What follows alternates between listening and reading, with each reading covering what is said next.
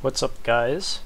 Going to be talking about HUDs today and kind of just showing you guys how to set up your first HUD. Before I get into what kind of stats to use, I'm going to go through some of the key mistakes that people make when they're using their HUD. So I personally use Hold'em Manager 2. I think you can also use Poker Tracker, and they both kind of do the same thing, but just in different ways. Like, ultimately they're both still database software and they keep track of information, and how you use that information can make a huge difference in terms of your win rate.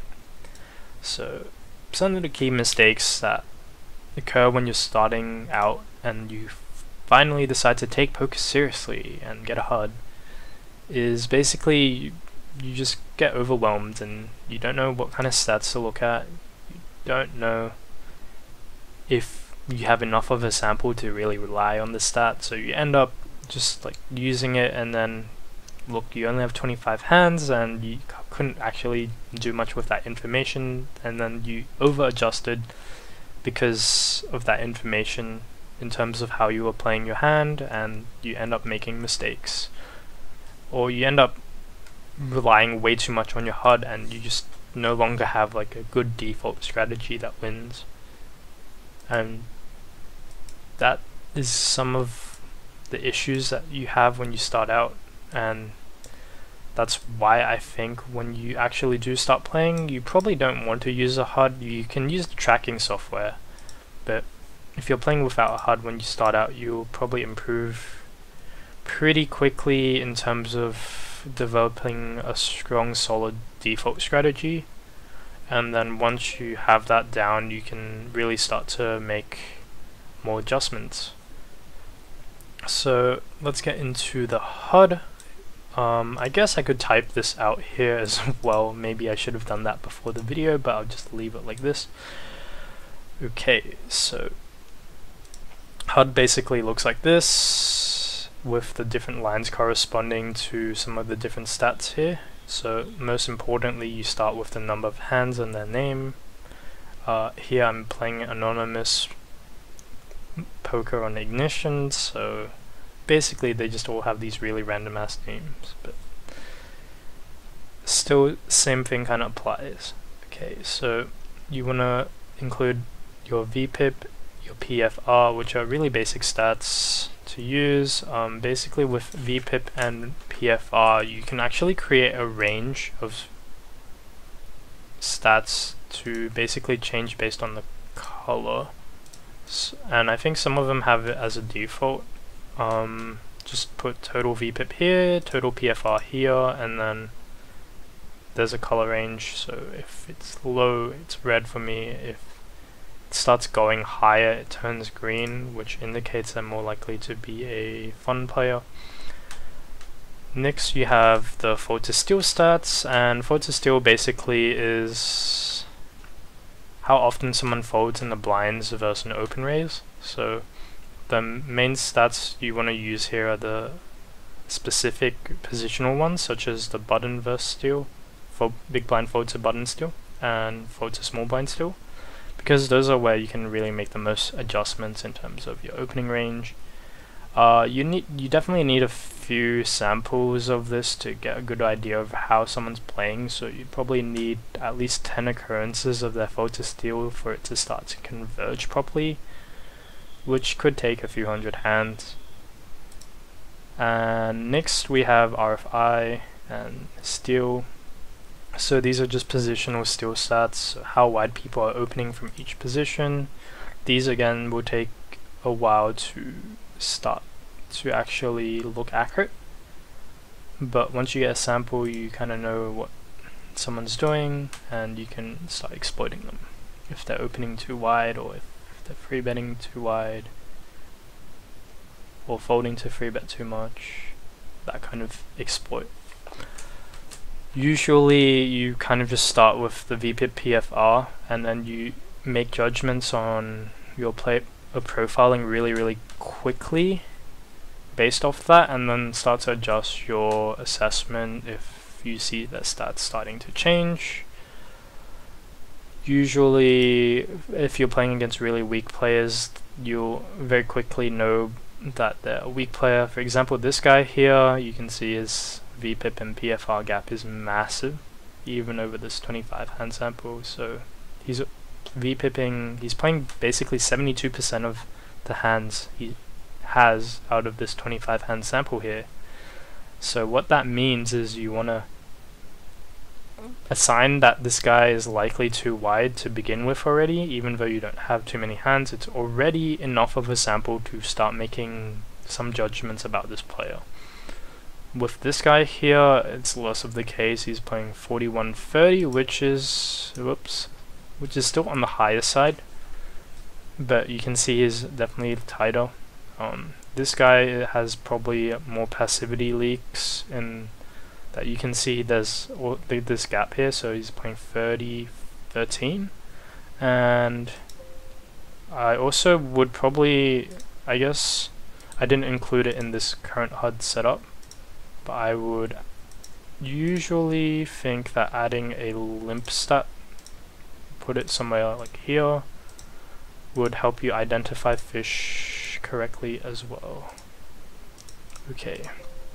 So we have applied the HUD. We now have a limp stat as well, so you can see that these guys are also limping preflop a bunch instead of opening raising, and that even further helps you identify more that they're likely to be recreational. So definitely include the limp stat there. Actually forgot to include that when making this HUD, but I have it on the other ones. Next line you want to look at is the post-flop stats, so this is like right here. Very obviously you want to know how often people are c-betting and how often they're folding to a c-bet. So you want to know how they're playing on both flop turn and river, so just check the numbers, and if they're too high or too low, then you know that you can probably exploit them somewhere. River obviously takes much longer to converge, so you'll need a lot of hands to actually use that reliably, but definitely if you're including an initial HUD, just use the flop and turn stats. Finally, we have the 3-bet stats and a 4-bet stat here, which is looking at how aggressive people are pre-flop. Generally, these also take like 100 hands to start converging correctly.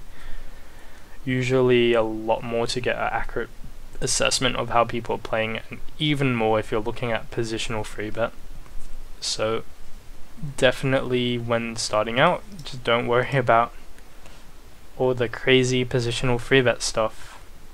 But if you're playing against someone really often, you may actually want to start doing database analysis on them and just looking through how they're playing. So you can look at, like, if you have a really large sample, just get your HUD out and then basically click on the stat, make a pop-up or something, and then just analyze how they're playing on every street, analyze how they're playing in terms of the 3-bet ranges, and how they're playing in terms of check raise. But basically, if you had a HUD right now and you wanted to keep it even simpler, here is what I would do. So this is basically the most basic HUD that I would use. Okay, so getting rid of all of these stats here. We could actually add some back, but basically first line here, second line is VPIP PFR, add the limp in, and then add the 3-bet. So we want to look at total 3-bet, and then verse 3-bet, so add the fold to 3-bet here.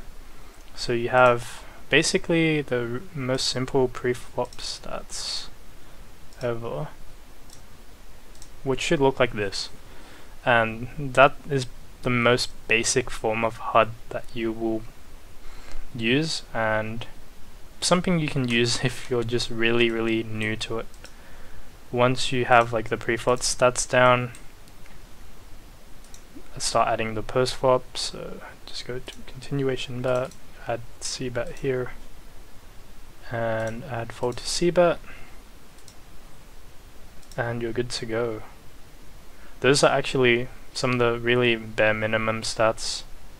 So if you're actually like really new to the HUD, you would actually just use these and maybe include fold to steal as well, and then you have a really easy to use starting HUD. Okay, so I hope you guys enjoyed that video.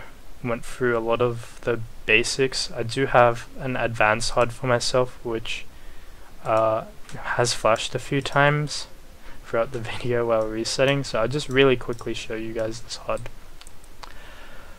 So we have some additional stats, which are basically just how people play once certain actions occur. So XFF here means check fold on the flop, MCB is missed c-bet, BVM is bet versus missed, and then this is the donk bet stat, which is another good indicator of how likely someone is to be a fish. And also we have the CR stat, which is basically check raising. And yeah, this is the HUD I personally use, but definitely a bit more information in there that's not entirely necessary. But overall, yeah, this is what works for me. If you're interested in actually like really intense database analysis stuff, then definitely hit me up for coaching. I can basically just analyze literally like every leak that someone has, and I do that all the time with some of the opponents I'm playing against in really big detail, and I think that's usually pretty helpful for improving your game. But there's of course like other ways to do that, but I do think getting someone who knows what they're doing to analyze your database and break down your leaks is really huge, because a lot of the time people just don't know where they're actually making mistakes unless they show someone and they're like, oh, you're c-betting not enough on this kind of board texture, for example, and that requires somewhat in-depth analysis. Anyway, hope you guys found that useful. I'll be making another video. I'm not sure what the topic will be, but definitely subscribe and stay tuned for it.